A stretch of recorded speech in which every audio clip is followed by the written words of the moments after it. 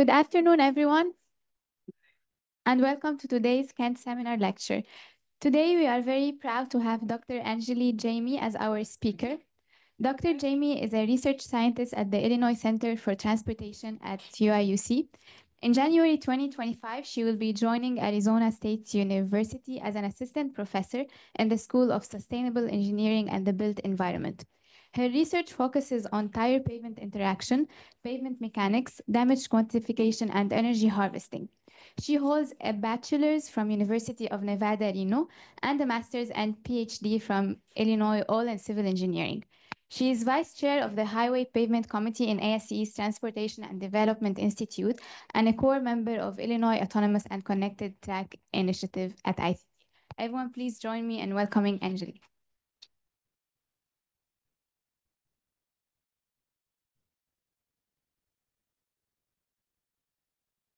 All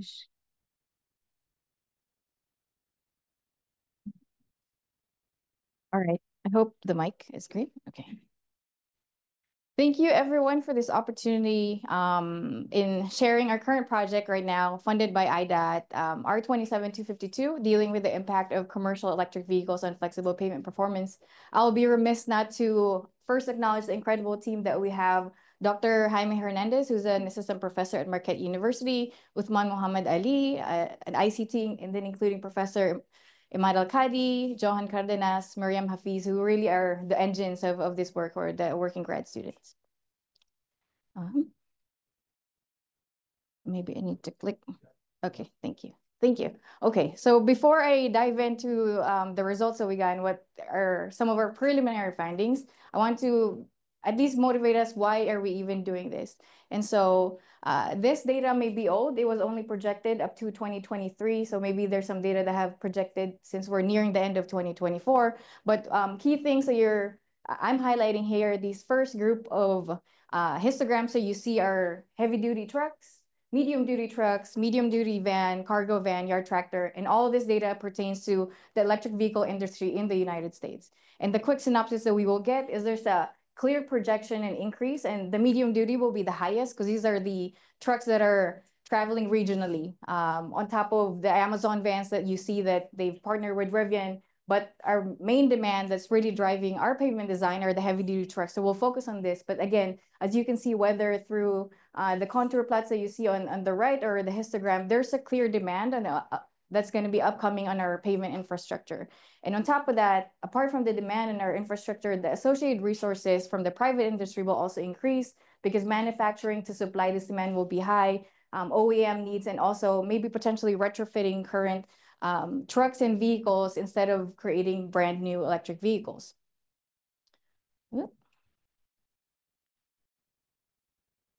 Okay, so that's from the private industry side. On the other side, which are the public agency who are really managing our network, the US DOT being our lead, they also have the National Electric Vehicle Infrastructure Program, the NEVI, which you might have heard. And as you can see in this mapping, the idea is they're now guiding and providing funding throughout the United States. And you see the different states here where the states will submit and be approved for which part of their highway system will be a corridor ready for EVs, and the ones that are submitted as corridor pending. So again, now, apart from the vehicles coming, the demand is here that we saw in the previous plot.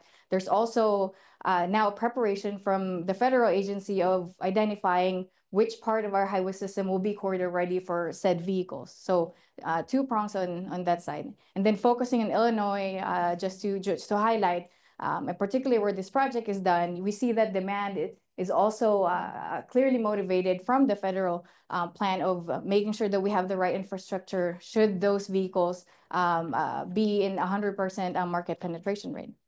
And within Illinois, it's been reported a little bit old, 3 years data that we are fourth in EV deployment concentration. And it's no surprise that California is highest, but the point that I'm making here is the fact that we have the demand from the vehicles, we have the demand from the program with the federal, but also within the state, we're inching towards more EV deployment in the future. And on top of that, some incentives at the federal and the state level with the Climate and Equitable Jobs Act, rebates and charging, and even the Department of Commerce and Economic Opportunity here in Illinois also provides tax credits for EV, the component, charging station, and so forth. So again, I'm trying to pose this picture that there's a private industry coming with the vehicles, there's a national level demand or preparation for the infrastructure, but then with the local or state, what I mean local in terms of the state itself, there are also credits to help us get there and transition really nicely through the incentives. And in 2022, IDOT's EV infrastructure plan, deployment plan was submitted to USDOT, akin to other states who have done the same. And also, on top of that, we have to think that these vehicles are not only traveling point A to point B within the state, but point A to point B past the state. So currently, a regional EV Midwest plan is also being worked out because we need to support that need and demand and the associated infrastructure that needs to support such demand.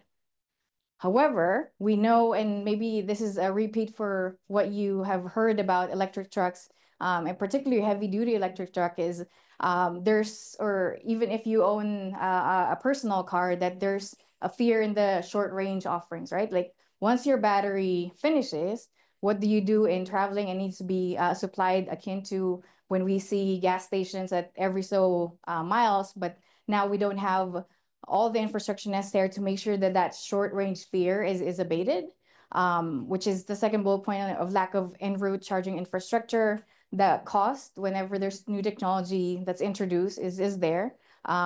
Questions of how to properly prepare the batteries, what type of materials are we going to raw, how is it getting recycled? So really lots of questions in establishing technology and the associated supply chain supporting each and every step of the production of the vehicle and also the infrastructure that's necessary. And then to escalate that, not just the heavy duty, if you remember the plots that we saw, the medium duty and also the van, there's going to be an increase because again, many of us are shopping online. So to supply that demand, then we'll have to also account for different vehicles of school buses, garbage trucks, and delivery trucks. Amazon, I'm sure many of us order through there to support such need. And so led us to the project. As a pavement engineer now, the main question that IDOT wanted to ask us is, we are anticipating these heavy duty electric trucks to come. What do we do? So first questions that we were thinking were, are the current roadways that we have good enough? And if they are, that's great. And if they're not, what should be changed in terms of the structural design to make sure that we're prepared to service these new load demands?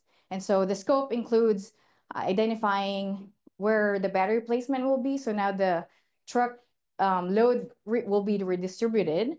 And on top of that, electric vehicles can actually reach a speed 3 times faster than internal combustion engine vehicle or conventional. And you can think of that and relate it to when you're stopping or accelerating in an intersection, right? That increased shear may induce loads, shearing loads. And so because electric trucks can get there faster, question is, should we now think about how shearing may happen at different points of our highway where this access to acceleration can just be easily reached.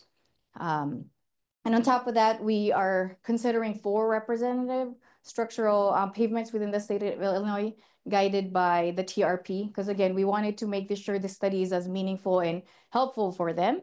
And as a last part of this project, we're also quantifying the economic and environmental impacts of the scenarios at hand, all the way to considering the resource or the grid resource for the electricity that's needed for the vehicles. And so some people, Zhao and Gao, have quantified that if electric trucks were introduced, that the environmental impact will be lowered. You can see here that the reduction that was estimated last year could be up to 86% compared to diesel-powered trucks, and associated energy savings could be 29 to 44%.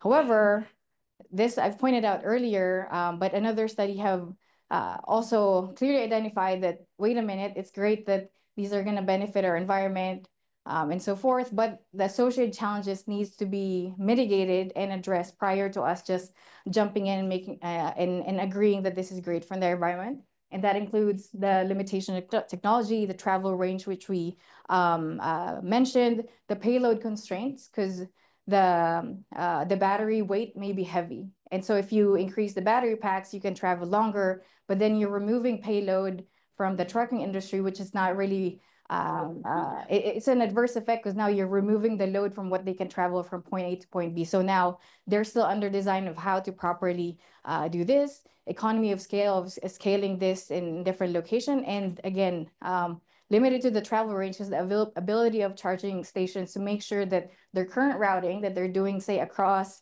the country is still serviced should they change setup from a fuel into an electric vehicle. And then we also wanted to check how literature have quantified the impact of EV, and in this case, without torque for now. John Harvey from UC Davis in 2020 had a study that the additional weight of 2,000, and it was limited to 2,000 because there's a limit of what a truck can carry, right? We can't just increase it for the sake of increasing and having battery. There's a physical limit to what the maximum load that a truck can carry on our roadways. They assumed the same maximum axle load. However, they didn't consider the longitudinal contact stresses when they found that there's a minimal increase in pavement damage.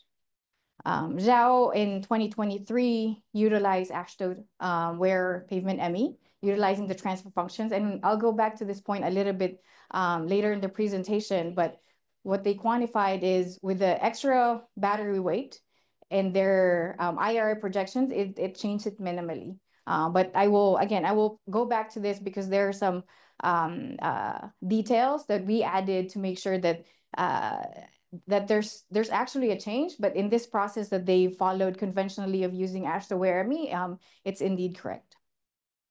And now if I were to even scale back of the material response, hot mix asphalt, how will it respond when there's an increase in torque? And I gave that example of acceleration or deceleration at an intersection where we typically see those shoving and rutting. And those are evident response when you're shearing a material and that material has a low affinity to respond against that shearing load. And some of the considerations that can lead to that on a mixture level is maybe your binder content is too high, your fine aggregates is too high. Instead of having good angular stone-to-stone contact, you have round aggregates, which is allowing that shearing motion. Or maybe you have high density mixes with low SMA. And again, the idea is we know that under shear, the material will behave this way. And so when I have an electric vehicle that's going to apply that load, there's some truth to that material and to the structural response under this new load that's electric vehicles. Also, key findings both from testing and accelerated pavement testing and simulations that have been done in the past. If you remember, I pointed out that the Harvey study, nice study, but didn't include longitudinal stresses. But some of the key findings based on our research group, but also from other studies, that there's actually an impact when you have relatively high longitudinal pavement contact stresses when you do braking. And when I mean traction, it's just acceleration. And predominantly that is happening at the near surface pavement damage. And when I mean near surface, that's typically within 2 to 4 inches from the top of the pavement.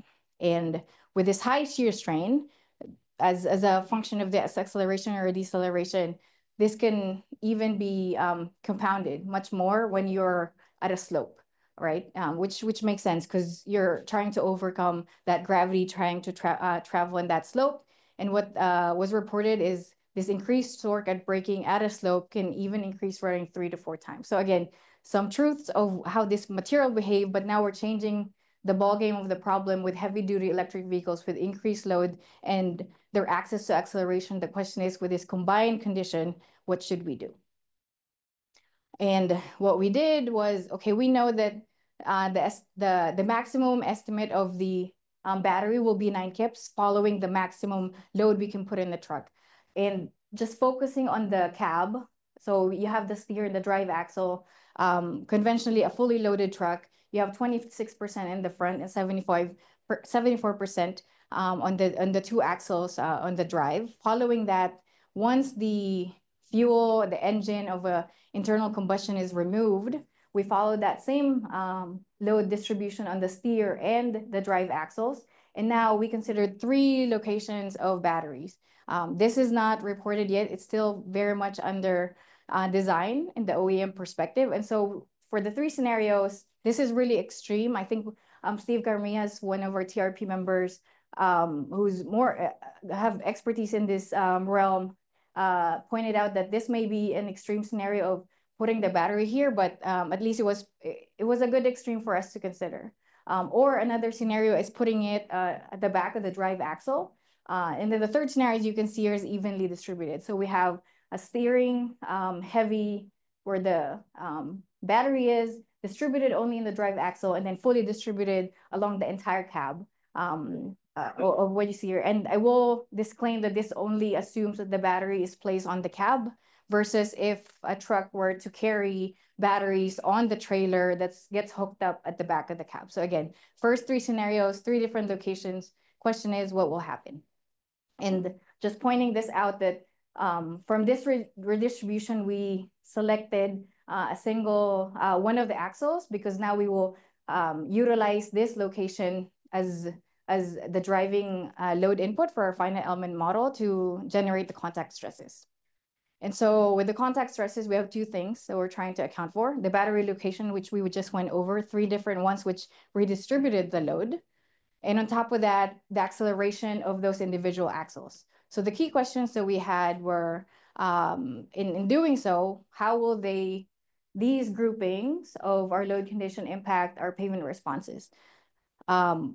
When it's placed at the steer and dual tire, due to the placement, what's going to happen? And when you increase the level of acceleration, I'm just introducing, but will not pay heavy attention. Slip ratio is just one of the inputs in the tire model to account for increasing level of acceleration. And also comparison, if you have ICEV or EV or heavy duty electric vehicle, HDEV, under the same load and speed, how do they compare? And to do so, Dr. Hernandez spearheaded this part of the work where just a quick breakdown of how we did it in our tire pavement modeling. And I will disclose that this model has been validated and calibrated previously. So a little bit of fidelity that we can move forward and utilize this for the problem at hand. So this is the cross section of a dual tire assembly. You see 5 ribs. The second step is revolving that to create 3-dimensional tires, you can see here. And then the third step is just rolling it at a desired speed, loading, and so forth, and traction, if it's acceleration, braking, and whatnot. And this is just a quick view of, in reference of, we just assume a rigid surface and have our hyperelastic deformable tire traveling. And again, the main output is there's going to be a contact stresses where that contact of surface and the tire would be. And so a quick synopsis, what did we find from the contact stresses we generated as a function of changing the load on the steer and the drive axle and changing the acceleration rates and so forth. So just a quick introduction. We are looking at the steer tire, so the front one. We are increasing the load from 7.5 to 9.5. These values are not pulled out of a hat. If you remember, it was as a function of that load distribution that we considered. And a quick introduction of the plot. In this violin plot, the idea is you see the range of values for this load case. And the idea is the bulb of this violin, the wider it is, the more values belong to that, in this case, that contact load. So what we can see for the vertical force, when you increase the load, not a surprise, you're going to have a higher magnitude. But given that you have a finite contact area, right, the bulb, the highest for 7.5, it used to be bigger, but it narrows down because it's simply getting redistributed at a higher magnitude. So that's why it's narrowing down here, because it's getting redistributed to a significantly higher magnitude contrast to the 7.5 case. We also see that that increase in load also affects our longitudinal contact stresses, where increasing in the positive and negative direction just means we're increasing the magnitude. And the reason longitudinal contact stresses have a positive and negative side, if you think of a tire traveling, there's an entrance and exit. So that entrance part is actually compressing the pavement, and at the back part, it's in tension because the tire is pulling out of the contact to travel. So that's why we have a positive and negative side. And then what you can see here for the transverse force, there's not a lot of change. This one has a negative and positive side because along the transverse direction, when you push a rubber down, it's pushing outward, right? So that's why there's one pushing to the left and one pushing to the right, simply on that direction. But as you can see here, there's marginal change, but clearly for the steer, increasing it by 2 kips influence the vertical and also longitudinal force distribution. Now, for the dual tire load, the change in load wasn't as severe. Again, it may be odd that we're only increasing by 0.5, but this was an outcome of redistributing the load at the steer drive axle only, and then fully distributed along those axles. And what we see here is not as much, but a slight bigger change in the longitudinal contact stresses or contact forces when you increase the load, and really marginal impact on the vertical and also on the transverse. But this is also expected simply because we're simply increasing by 0.5 kips. Now, with the slip ratio, again, I should have changed the term slip ratio to acceleration to make it more clear. But again, what we're seeing here is I'm keeping the load. So this is the dual tire assembly at 4.2 kips for each of these vertical values. But I'm changing it from free rolling condition, increasing acceleration, and further increasing it from left to right. And what we can see when you holding that load, but you're increasing the acceleration, there's an increase in your magnitude for your vertical contact forces. And again, similar to what we saw before, the bulb is narrowing down from left to right simply because we were redistributing that into a higher magnitude.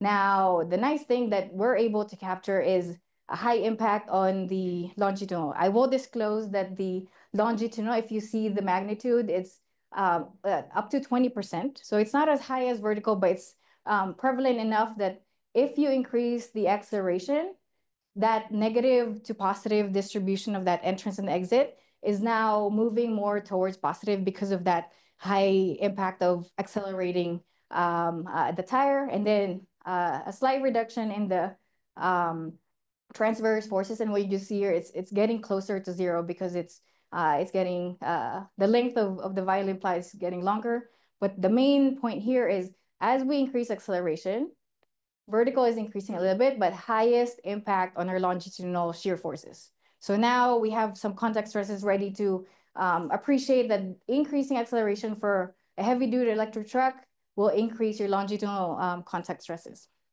And so final remarks on the contact force distribution. We were happy to have captured the larger torque in HDEV, which we just saw in the result using finite element modeling. And in general, quick synopsis, tire load, and in general, load in tire modeling or even pavement responses always governs. What I mean is the impact of load tends to be highest, but as you can see here, with increase in tire load, highest impact on the vertical contact forces, and acceleration. It's slightly increased for vertical and slightly decreased for transverse, but a high impact, which we just saw in the violin plot for the longitudinal forces. And then considering zero slip ratio, meaning free rolling, we were also able to see or witness in our results that the reaction torque for our HDEV was 3 times higher than ICEV, which is in line with what's been found in literature. And so what do we do with this nice contact stress database, right? We go back to the project scope, which is understanding the impact of heavy-duty electric vehicles on pavement. So now let's go back to understanding how this impacts pavement. So a quick preface and another finite element model that we use for pavements now. So we moved on from the tire. What we conventionally do is assume any pavement structure of interest, and that could be like a layered system. There's friction in between and so forth. The associated material properties, linear viscosity for AC, maybe stress dependence for your base or granular layer, or even subgrade if that's appropriate, associated environment, and then the loading, which we just got from the previous task of generating contact stresses. And what we do is we include all these input, we run our simulation, and this is kind of a nice GIF of how a sample pavement structure will behave under the loading condition, which you see at the top. For the sake of this framework, we are just showcasing that we're relating this to pavement design at the HMA at the AC bottom, mainly because IDOT being the sponsor, one of our goals is also to recommend a way to incorporate this into their design framework. And currently, what's governing their pavement design is the HMA strain of the AC bottom, but we'll see in the analysis later on, but that we also expanded to other responses, different directionality and behavior throughout the pavement. And so a quick introduction on the model itself. So from the left-hand side, this contour that we nicely showcase, this is actually an output from our pavement, from our type pavement model that we just did. So that becomes an input into our type model, which I introduced. And some key features also is we're incorporating the dynamic analysis. I've mentioned the material characterization, layer interaction, and then a continuous moving load, in this case from left to right towards you, just to simulate that lag impact for viscoelastic materials. And so recapping, here's our load conditions where we had 3 redistributed battery locations. I've mentioned earlier on that we selected 4 pavement sections, and these were taking the recommendations from the technical research panel as part of this IDOT project, because again, we could have simulated any pavements of interest that we wanted, but we wanted it to be as representative to what they have. Because again, if you remember, my first question was, will the current roadways that we have in Illinois be good enough? And if they are, that's great. But so we made sure that we represented not only the layer configuration, which we went through several plans and iterations with the TRP, but also representative material characterization. So even the materials we considered were representative of what's used in IDOT from top to bottom. And so breaking down the loading cases, I know this is a little bit busy and you won't have to remember everything, but what I'm just pointing out is the P1 and P2 column are our ICEV case, which is our internal combustion engine vehicle. And then we have 4 loading conditions for our electric vehicle. Couple analysis categories that we were able to loop is 1, change in loading for both the steer load and the dual tire, but also the slip ratio increase for the medium load for the steer from 0 to 3%, and also slip ratio increase. And that just simply means no acceleration, has acceleration. This is for the dual tire, and also comparison of the vehicle itself. Again, the green one is internal combustion, and then the red one is heavy duty electric vehicle. Again, just a quick synopsis of what we group, but it's okay that you don't remember this table that I'm showing. So what did we find? The top row are your typical, we coined it typical thick, but you can see here, this is 6 inches of HMA, where you have a surface, intermediate, and leveling binder. You have a 12-inch base on top of subgrade, and then the bottom row is a low volume road. And here you have 3 1/4 or 3 1/4 HMA full layer with a surface layer on top of leveling, 8-inch base, 6-inch sub base on top of the subgrade. And again, these were guided by our TRP. So what were our key findings? I should also introduce the x-axis. AC epsilon AC11 is your longitudinal strains or tensile strain at the bottom of the AC. EAC23 is your shear strain at near surface. And again, when I say near surface, it's within 2 to 3 inches from the surface.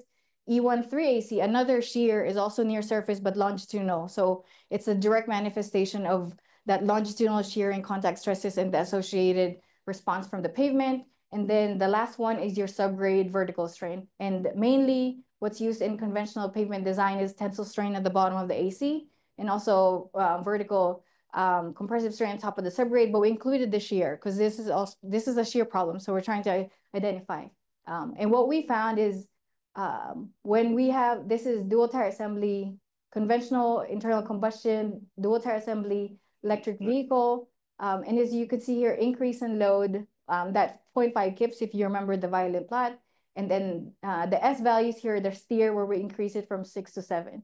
And in general, from green to red, which is there's an increase in load, we see that there's an increase in responses. Again, there's no surprise. And similarly for the low volume road, that increase is also manifested higher magnitude because now we have more deflection for that low volume road, AC layers happening, and also there's less thickness to really mitigate that load transfer. And that's why the subgrade is also much higher for low volume than the typical thick, as you can see on the right side.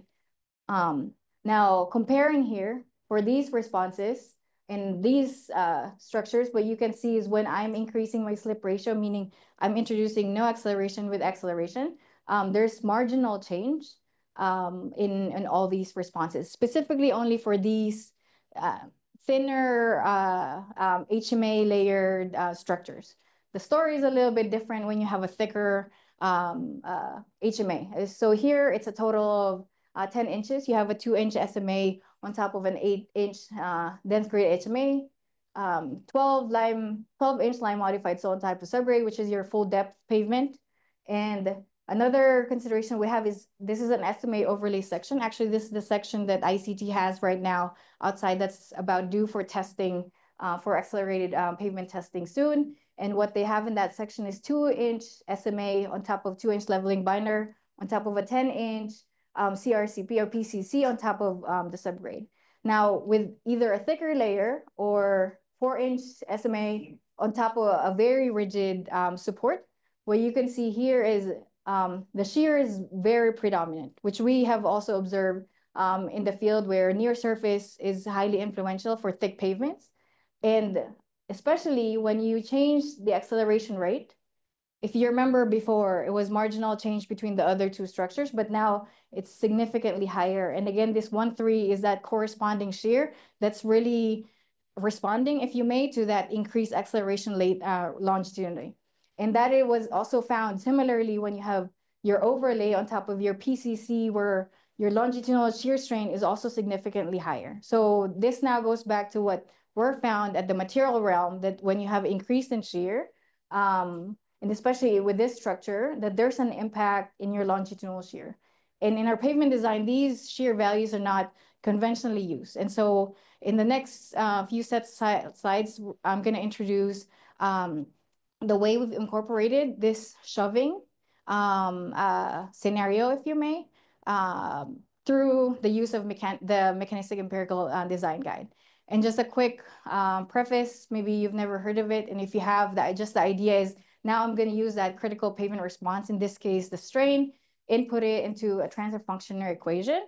So then I can estimate how many number of repetitions can I withstand prior to failure. And you can do so for different distresses.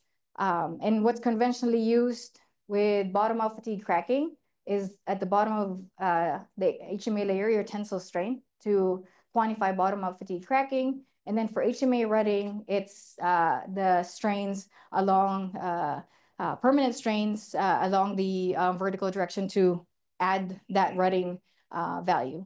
Now, what we did to incorporate the vertical shear strain and also the longitudinal shear strain is borrowing the top-down fatigue cracking transfer function to input the shear strain. And since shoving is most closely related to rutting, we also borrow the HMA rutting approach, but instead we're inputting the longitudinal shear strain. And we know that this may not be the most accurate, but it's the most relatable. And at the end of the day, these transfer functions were heavily tested. At this point, we weren't comfortable to create a transfer function to represent the right phenomenon, but at least at this point, we're borrowing. We know that it's not the most accurate, but at least it will give us some intuition of what could happen when there's a replacement of using that longitudinal shear strain to induce shoving, which is also like in the world of rutting. And so in doing so, just a quick introduction of the metrics that we use. We also quantified, well, what is the relative distress when I'm comparing the internal combustion engine, which will be our reference case, and with our whatever case of interest. It could be the heavy duty electric truck with different loading conditions and also changing acceleration rate. And mainly, this is just telling us that with respect to, say, a specific distress for an individual axle load, that's how much more number of repetitions or how less of a number of repetitions it can sustain compared to the reference case. But what we know is pavements don't behave or do not fail under one mechanism.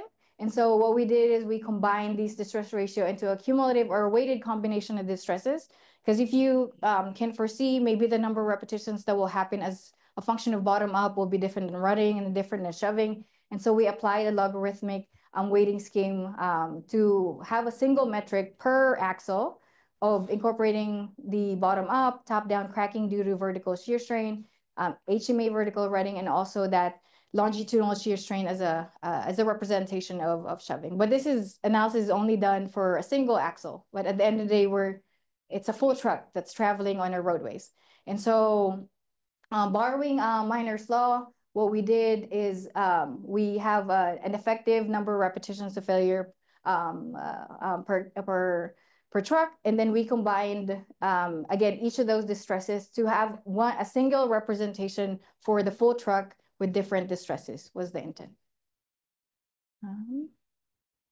And so jumping now, I know we don't have all the time to describe all the details, but I thought what did all those equations mean? And so one of the things that we also need to provide for our life cycle cost analysis is an IRI progression. And trusting all the ratios and math that we did, what we utilized that full truck representation of number of repetitions to failures is a service life. Because at the end of the day, what we wanted to quantify is if I have an electric vehicle, which is the green, where the load was put on the drive axle, so the two axles at the back of the steer tire or even spread, what is the reduction in service life relative to a internal combustion engine? So that's kind of where we utilize that full truck number of repetitions representation that has bottom up, top down, shoving, and also running and we know that IRI is an all-inclusive metric for all of those distresses. So we utilize that to identify that there's this reduction. I will say that we're still at this preliminary stage. So this is just a dummy IRI data. And our plan is to actually utilize actual IRI measurements and then perform this service life reduction. And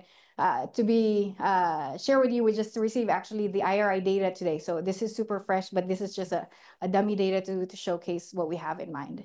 And remember the equation, again, not have to remember. It's just what I want to present towards the end of this presentation is what we're proposing as a framework. So remember that we went through quantifying the contact stresses. Now we're computing the tensile strains. We also wanted to check that the shear stress along the interface, we're still within the shear stress limit, because if it's not, then we need to redesign that interface condition because it's not good enough. And if it is, then if you remember, we were calculating the number of repetitions of failure, getting the distress ratio all the way to computing the logarithmic weight. So we're not just simply doing a geometric mean of the number of repetitions because they will fail at different rates. And taking that cumulative ratio for a full truck. And our next step that we will be testing is utilizing that distress ratio as an input into the IDOT pavement design in their traffic factor. And then going through their design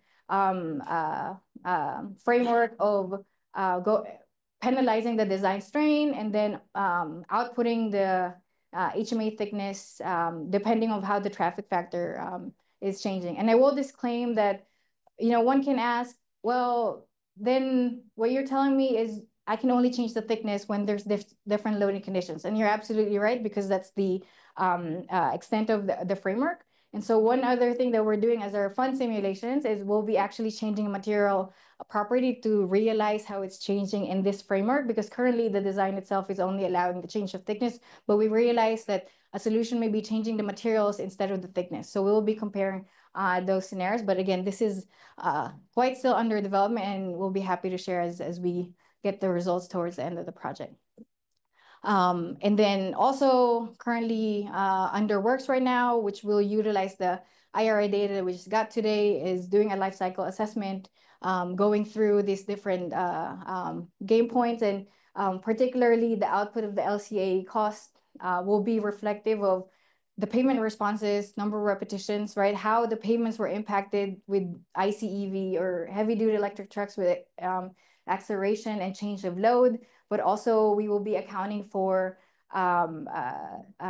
where the resource in terms of the grid for serving that electricity for the heavy duty electric trucks. But again, this is still under work and we'll be very happy to share the results once we get. And then just a quick introduction of the scope here, just a quick showcase, but again, we'll share the results once they are ready. So what are the main takeaways from today's seminar? Not a surprise, but we were glad to also see that our responses, our pavement simulations were able to represent is as expected. Load is king in responses, that when you increase the load, the responses must increase. That's a check. And that was found across all pavement layers, and that should be the case. Now, what we also found is when we consider the same applied load and slip ratio / acceleration, that the tensile strain at the bottom of the AC were similar. And maybe that's okay because what you're changing in your contact stresses are your longitudinal contact stresses, and those are highly influential at near surface. What's influential towards deeper into the pavement is your vertical load. So this is, there's no change in load. There wouldn't be any change towards the bottom, but towards the near surface, there were change. And which is what this point is saying, further compounding with acceleration, we saw the near surface region and specifically the shear strain was impacted, and maybe this shearing may warrant increase in maintenance and rehab, which we saw from that sample IRI, right? The triggering time for your EV case is earlier. So then your frequency at a given analysis period will be more. You'll have to do it earlier than your conventional truck condition. Last but not the least, just acknowledging really an incredible TRP team that we have that's spearheaded by John Sanger. And with that, I'd like to thank you everyone for your attention and happy to take any questions.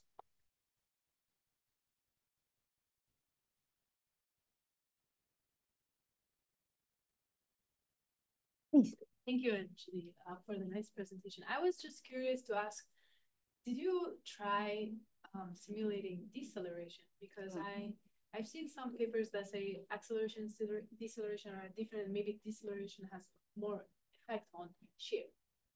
Yeah, short answer, we did not. Mainly because our matrix was kind of full, right? Because whenever you add another parameter, it compounds. But what we did, so one notion is maybe deceleration is the same as acceleration. And we did a check at the beginning. It's actually, to your point, it is not. So maybe that's a second phase that says to identifying that condition or even a slope behavior. Because you're absolutely right. They're not the same. Yeah. Yeah. Sorry, I had one more question, which is related to, I was just interested in understanding your explanation of when having better layers like SMA, when having thicker layers, we are seeing more effect of electric vehicles. Like, so I would like to understand that in some way. Sure. So a thinner layer, if you load it, it's going to be bending, right? Yes. But the thicker layer won't be bending. So that influence of shear is going to be dominant at the surface because of that lack of deformation. Yeah. And that's also found not only in our simulation, but also in the field. It has been measured that near surface strains are evident within 2 to 4 layers of a thicker pavement layer. But in the thinner layer, you don't see shear as dominant because the bottom is dominant because of that deformation bending scenario. Yeah. Thanks. Yep. Yep. Question that I don't know if it makes sense, but like you're not expecting to have an acceleration from 0 to a very high speed in the interstates, right? Yep. So how is like that playing any important role in your research? Yeah, no, you're absolutely right. If we were to think of where your free flow speed, right? Maybe it's only for a few in between where you have to either slam your brakes for safety or you have to accelerate because someone is cutting you off.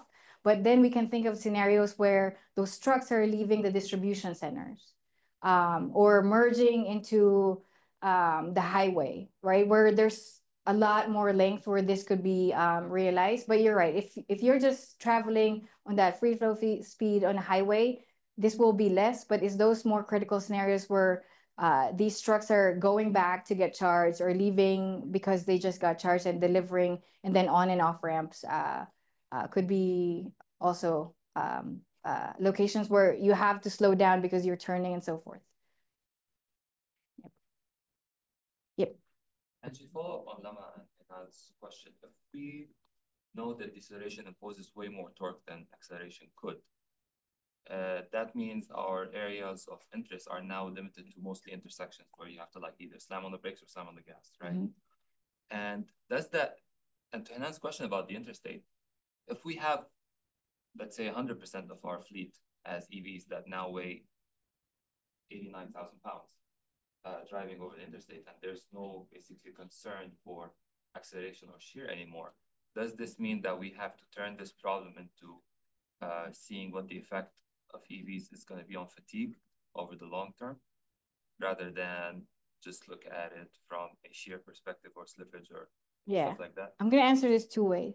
If we're allowed to increase the load, then fatigue will start governing, right? Because that load is governing that fatigue. But all these answers I've told you is under the premise of the current driver's behavior. Will that be true later when there's either a dedicated lane or even autonomous vehicles where you no longer worry about that stopping side distance to be safe, which may or may not be true. And we are assuming that this is something we talked at the very beginning, when, even at the proposal stage of how incorporating the driver's behavior. And maybe we're going through the extremes and just picked acceleration right now, because the main question is, if there's even this scenario, does it matter? And some of the results that we are seeing for these given values is it does at this given value. But now going back to how realistic this will be, then we'll have to, I think we even discussed at the very early stage of measuring actual drivers' behavior for heavy duty, what's actually happening, which could change the game and then even escalate when there's no driver and maybe the way they're navigating changes completely. Yep. One more question, according to Assad. Yes. Yeah. Thank you so much, Angeli. In Europe, they have usually something, we call it the last lecture when people retire. Here, I'm going to call this the first lecture because this is the start of the taking off of Angeli. She did her master's and PhD and then being a postdoc and research scientist with me. And I cannot be more proud and happier. This is why I called it the first lecture, because that's your takeoff for the next level of excellence at Arizona State University. Although we're going to miss you here, but this is part of the mentoring program, and this is part of seeing our students go to the next level. So we're very, very happy. But also, this is the unique thing about Angeli, that whenever there is somebody could not make it, she's always filled in with a pleasure. So she's here today in order to give us an amazing lecture. Somebody couldn't make it. And she described what she did as part of this project, leading this project in a fantastic way. So, Angeli, we love you so much. Thank you so much. Thank you. So whenever I'm sad, I'm just going to go to YouTube and play this video. But I appreciate it.